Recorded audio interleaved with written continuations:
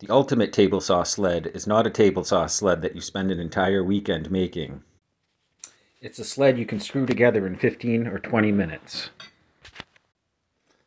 That way, if you want to throw a dado stack and rip right through your sled, you're not going to cry over all the wasted time.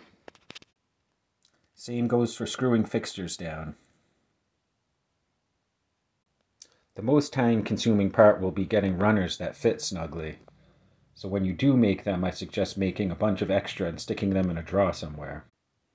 Or if you happen to have the right size bar stock, you can reuse them indefinitely.